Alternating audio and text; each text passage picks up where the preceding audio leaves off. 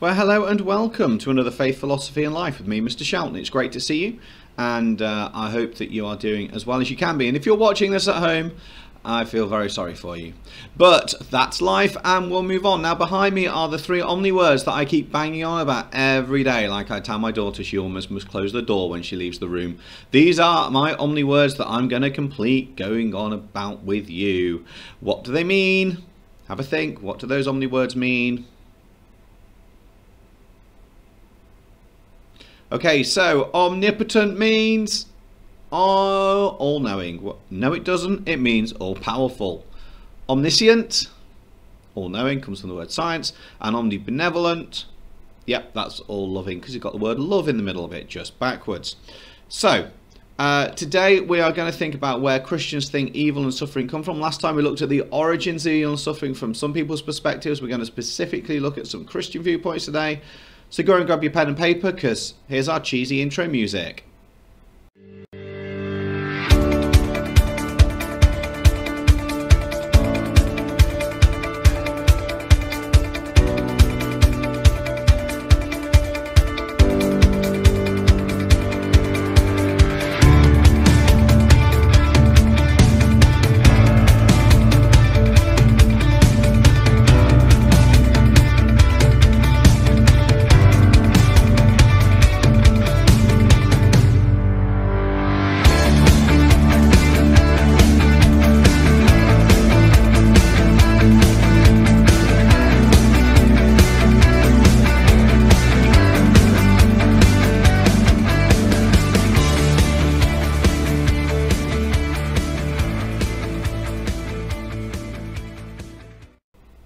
Okay, as usual, you need to pause this clip as we go. So our title is, Where do Christians think suffering comes from? Today we're going to explore again a little bit more detail, a little bit differently about what Christians think about suffering. It's going to be a good outcome if you could say why suffering is a problem for Christians, same as last time. Great if we can give at least 2 Christian responses to suffering, and even better if you can apply that to some real life situations. So, during today's session, we've just thought about what God is like, because I'm going on about that every time. There's a media clip, we'll have another knowledge trawl again, and then we'll reflect on our understanding of God again.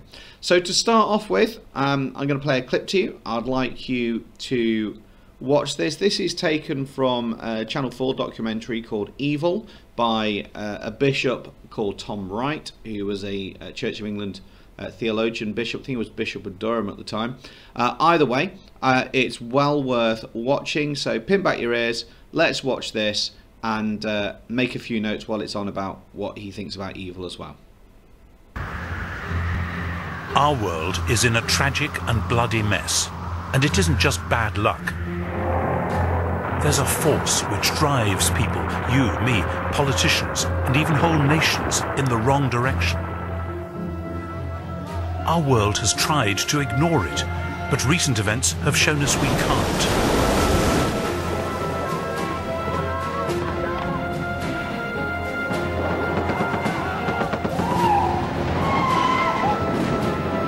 We must take it seriously, and we must give it its true name. Evil.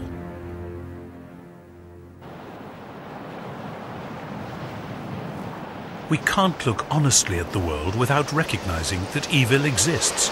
Real, serious evil is going on all the time. But it doesn't have to be this way. There is a solution, and it offers us a startling but effective way of dealing with evil in the real world. Unbelievable? Well, you may be surprised. So what exactly is evil? And what do people like me mean when we talk about Jesus' death as some kind of victory over evil? It's my belief that in today's world we've been going about things in entirely the wrong way. We tried to pretend that evil didn't exist, or that if it did, it was just a little problem and we could deal with it quite easily. People often assume that the Bible's answer to the problem of evil is Adam and Eve eating an apple in a garden. But that's a way of stating the problem, not of answering it. Again, people often suppose that the Bible blames it all on the devil or the Satan, and it's true that the force of evil is often spoken of in very personal terms. But once again, that's a way not of answering the problem, just of restating it. When the Bible talks about demons and devils, it's not trying to explain evil, but trying to characterize the dark forces that can take control of all of us. The dark side which emerges when individuals use their free will to make bad choices in their lives. The side we see in the tragic story the Bible tells from the Garden of Eden onwards. So the Bible doesn't offer us a theory about evil, it tells the story of how evil works and the story of what God is doing about it. And the reason a story is the best way of getting at the problem of evil is because the force of evil works as a process. According to popular opinion at least, child molesters are the most evil people to be found today, and their crimes show all the signs of the process of evil at work. Yet they, like all of us, possess the gift of free will. They make choices too.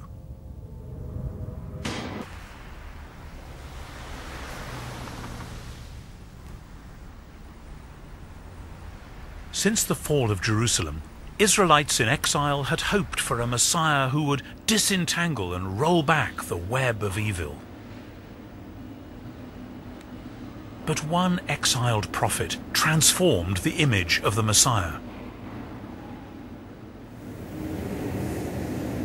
The text is found here in the oldest known copy of a whole biblical book, the book of Isaiah.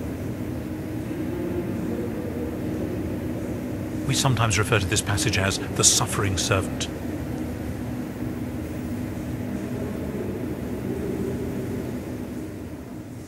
And this is it. This is the point of the scroll, where Isaiah launches a whole new chapter in the biblical story of God and evil. You see, Israel had been exiled for gross misconduct, much like Adam and Eve from the garden, and actually that's probably part of the point. But God is faithful, and he will do what he's promised. He will redeem Israel, humanity, and creation itself. And he will do so because of the work of the servant, whose suffering and death are the means by which all the evil in the world will be dealt with. And that's how God is going to make a new future out the other side of evil, a new future for creation itself.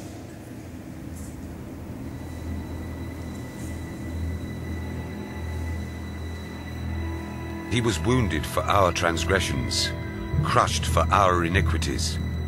All we like sheep have gone astray. We have all turned to our own way, and the Lord has laid on him the iniquity of us all.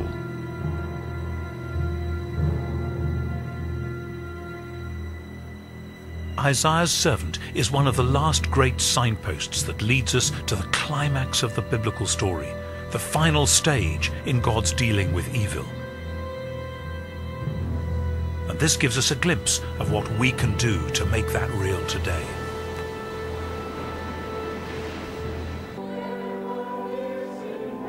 Every year at Easter, Christians celebrate the death and resurrection of Jesus of Nazareth.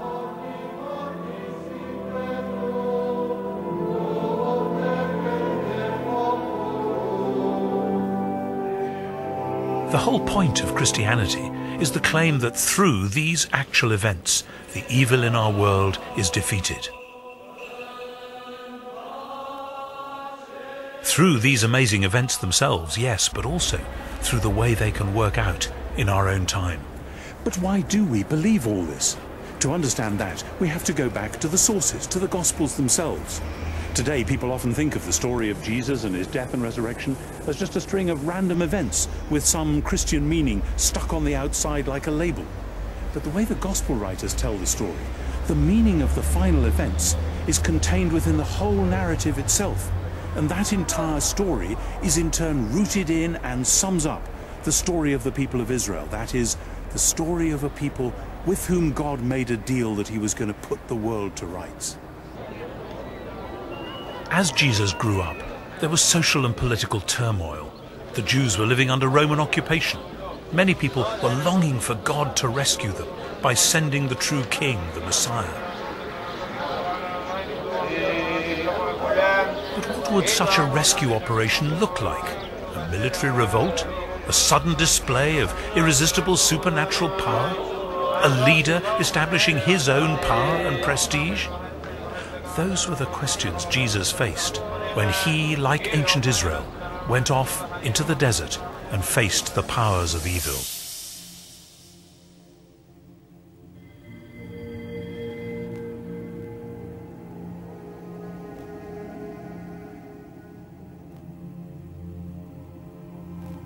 After 40 days in desert seclusion, the pressure was intense, and the temptations Jesus experienced in the desert were temptations to be the Messiah people expected, to grab economic, religious, and lastly political power. The devil took him to a very high mountain and showed him all the kingdoms of the world and their splendor. And he said to him, "All these I will give you, if you will fall down and worship me." Jesus said to him, "Away with you, Satan." With the crucifixion, we come close to the heart of the question of how God deals with evil. Christians claim that Jesus took on the whole burden of evil and exhausted it on the cross.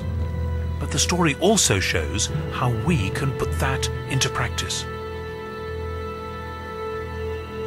When Jesus saw his mother and the disciple whom he loved standing beside her, he said to his mother, "Woman, here is your son." Jesus had acted out the calling which he himself had announced and which had been foretold by Isaiah. He had been the suffering servant. He had turned the other cheek. He had picked up the Roman cross and gone the second mile. And most important, he forgave his tormentors. Then Jesus said, "Father, forgive them, for they do not know what they are doing."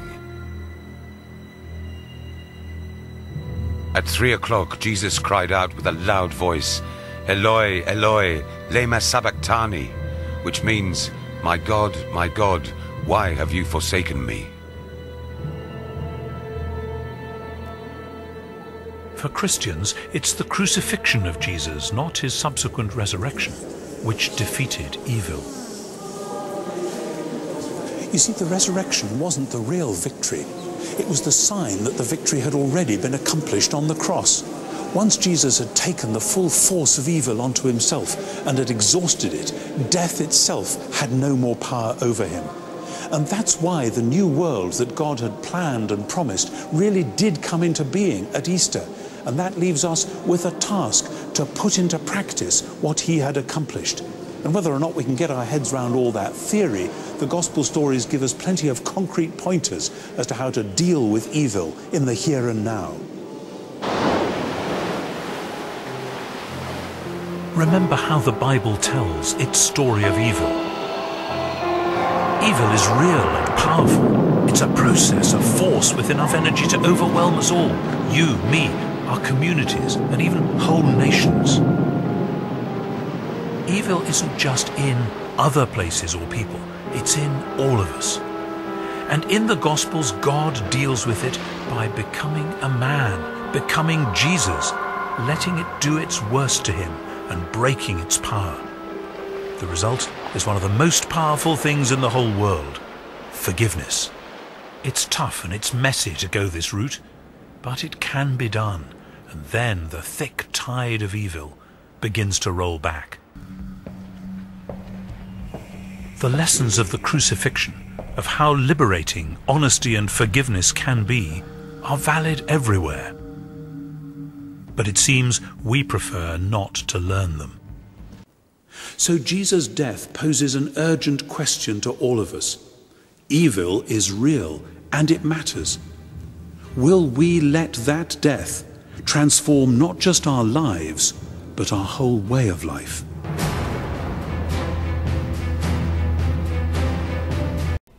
Okay, so back to the same big question that we had last time. After discussing what Christians believe about God, why is suffering a problem?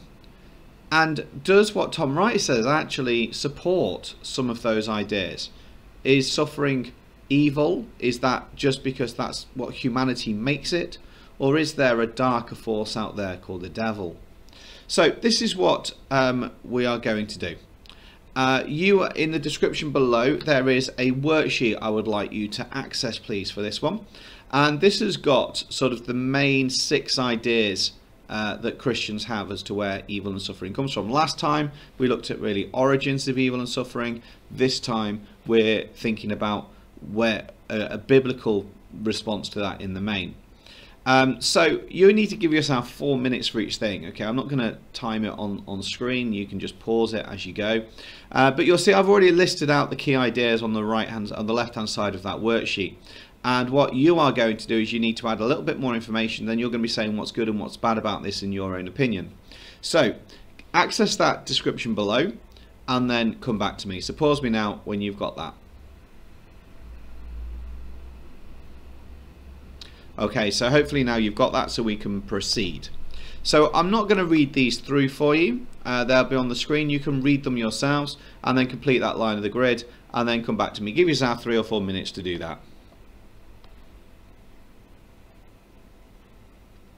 Here's the next one.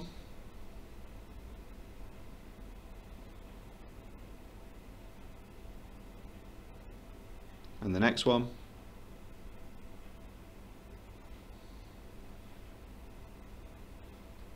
The next one.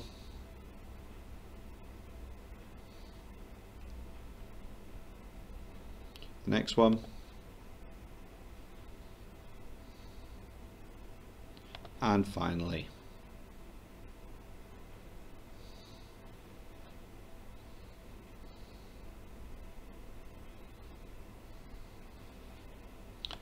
So, we've now come up with a whole list of other ideas about where some Christians think evil comes from, and most of those are biblical, other than with the exception of soul making.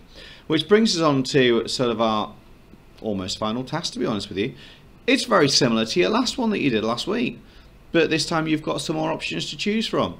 So, here's a little structure for you as well on this one. Give 2 reasons that Christians give to explain why there's evil and suffering in the world. So you're going to link back to last lesson, you're also going to look at today's.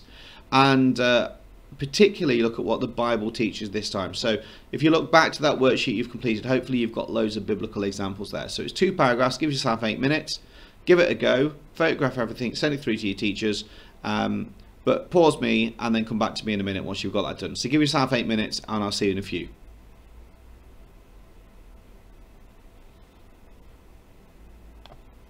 So we said it would be good if we could say why suffering is a problem for Christians. I think we're kind of exhausting this now. Great if you can give at least 2, and hopefully I'm sure you can give me 4 or 5 from today's lesson plus last week's, and even better if you can apply those to real life situations. So we had this plenary last time and that was quite deliberate because I want you to build on that. So now you've had those reflections, what else would you do that you wouldn't have written down last time? You know, God's power for the day. How would you help other people? And would that be the best thing to do or not? So I'm going to leave it there. Thanks for your time. Take care of yourself. Stay safe. Wash hands. God bless you. And I'll be seeing you soon.